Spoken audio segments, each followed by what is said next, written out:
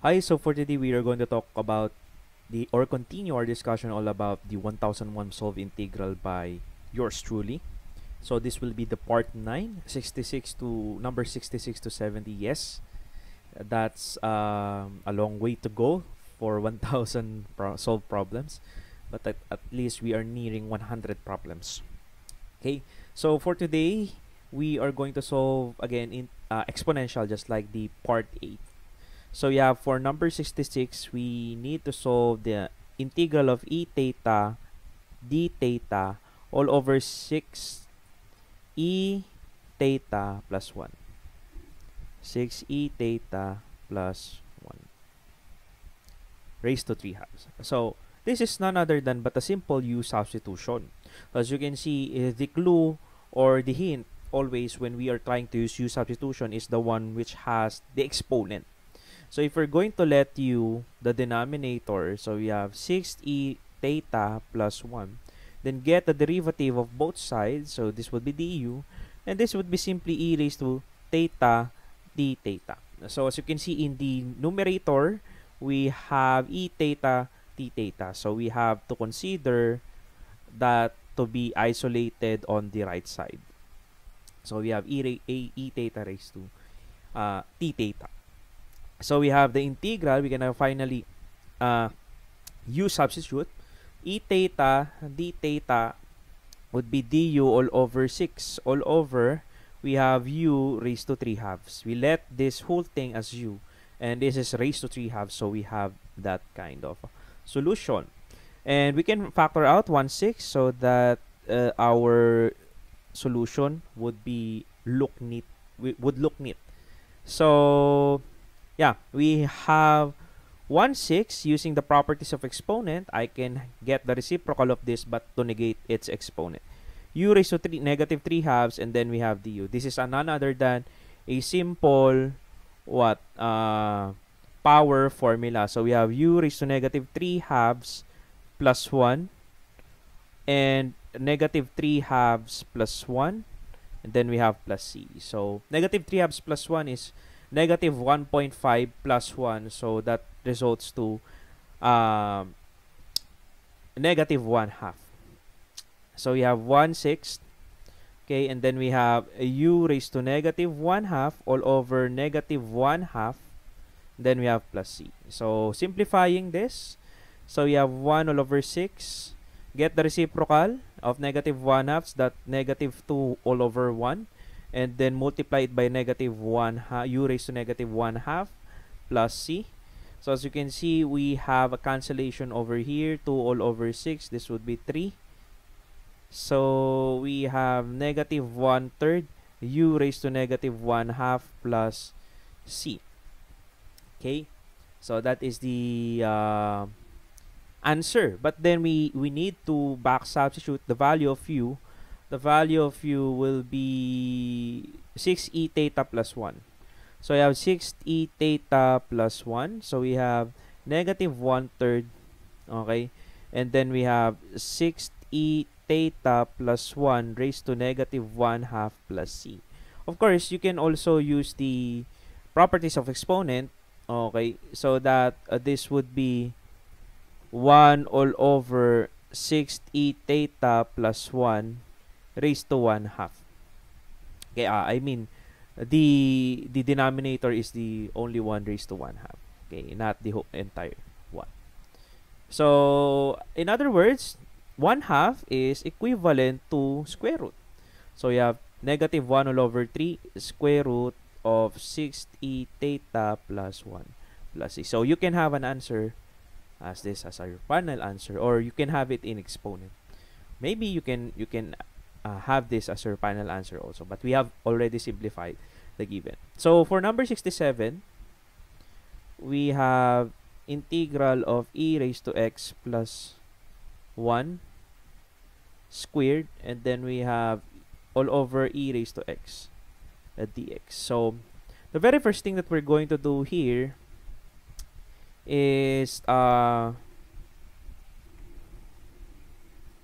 we need to expand the numerator. So upon expanding by FOIL, we have e raised to 2x plus we have 2e raised to x plus 1 dx all over e raised to x. And then by properties of integral, we can rewrite this as e raised to 2x all over e raised to x dx plus integral of 2e raised to x all over e raised to x dx plus we have 1 all over e raised to x dx. So as you can see, many will cancel. E raised to 2x all over e raised to x is like e raised to 2x then multiplying it by e raised to negative x, because if you try to get the reciprocal of e raised to x, that would be e raised to negative x. By properties of exponent, we have e raised to 2x minus x, so we have e raised to x. So this term, this first term, we have e raised to x dx, and obviously for the second, this cancels out, so we have plus integral of 2 dx. And by properties of exponent, I can negate this and we'll be having integral of e raised to negative x dx here. So yeah, it's very simple. E raised to x plus we have 2x plus, of course, we need to let u substitution in here, e raised to negative x. So we have to let u negative x. We have du negative dx, but we only want dx. So we have negative du, then we have dx here. So substituting it, so we have e raised to u, then we have negative du. So we can factor out negative 1. This becomes negative. So we have e raised to u du. And then we have e raised to x plus 2x minus e raised to u, but u is negative x. And then we have, of course, plus c. So we cannot simplify e raised to x minus e raised to negative x. Okay, that would not cancel because they don't have the same exponents. Okay, and then they are not multiplied. So that is for number 67. For 68,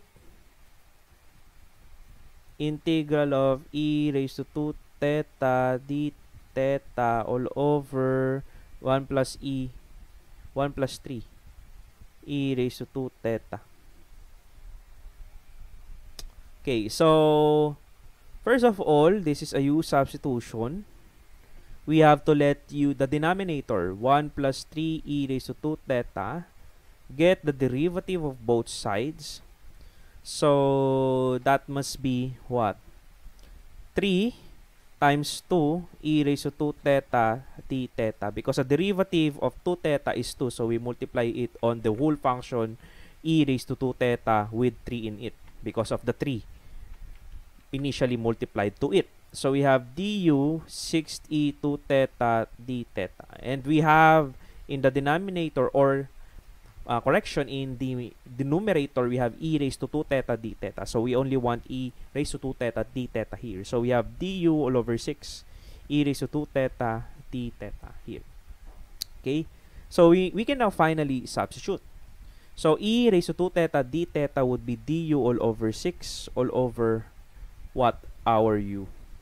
That is, we let that whole thing in the denominator as u. So we have 1 all over 6, we have du all over u. So we have 1 all over 6 ln of the absolute value of u plus c.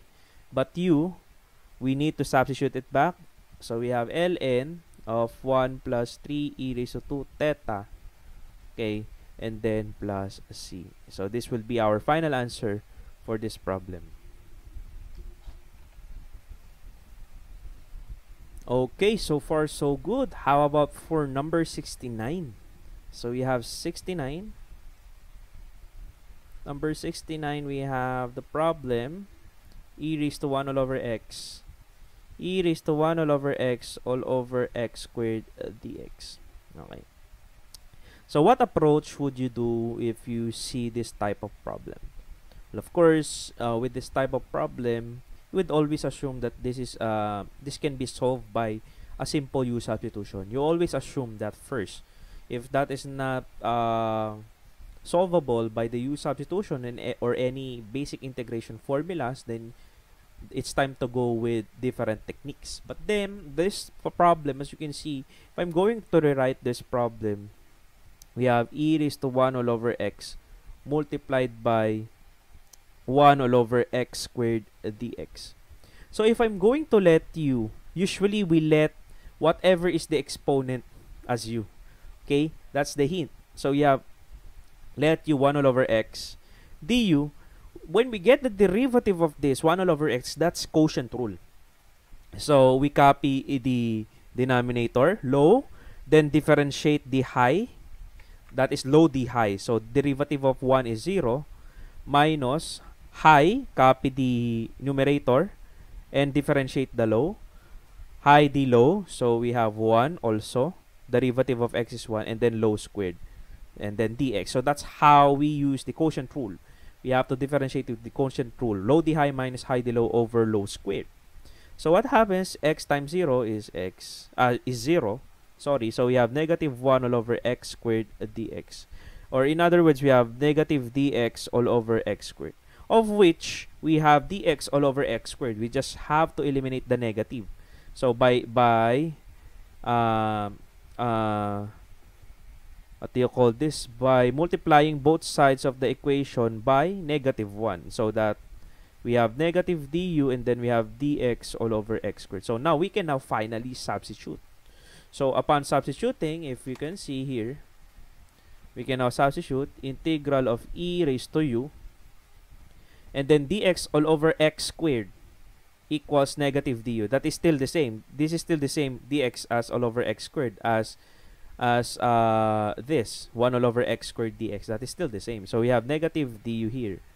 So we can factor out negative du, or forgive me for my writing. So we have negative du. So we have negative, we can factor out the negative 1 outside of the integral sign. So we have negative e raised to u du. And that's it. Negative e, we have the u, we let u as 1 all over x, okay? And then we have plus c. So that would be the answer in this solving this type of problem. Okay?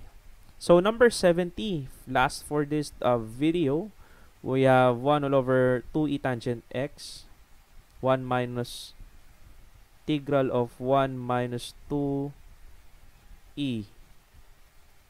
raised to tangent x, if I'm not mistaken, then multiplied by secant squared x dx. Let me just check. Okay, we have the correct answer. So in this type of problem, we have to be careful on doing this. Okay, so most probably what comes to your mind when we are going to solve this problem is we let u as tangent x. Okay, we let u as tangent x. While it may be true, it may be good, okay, but how about the 1? Okay, so we need to actually distribute secant squared x dx on this term and to this term, because if we let u tangent x alone, how are we going to substitute the other terms here? So we have secant squared x, multiply it, secant squared x dx, since this is 1, that is secant squared x dx, minus integral of 2e tangent of x multiplied by secant squared x dx. Remember that secant squared x dx is readily integrable. Okay? So the integral of secant squared x is tangent of x. Now, on the second term, we have 2e tangent x secant squared x dx. So as you can see, this is the time that we can let u as tangent x. If we let u, we get the derivative of tangent x, that is secant squared x dx, which is readily available here. So if we use that, so we have 2e raised to u multiplied by du, because secant squared x dx is simply a du. So we can factor out 2 outside of the integral and then integrate. So we have tangent of x minus 2e raised to u. Our u is tangent of x, of course. And then we have plus c. So that would be our answer for this problem, for problem number 70.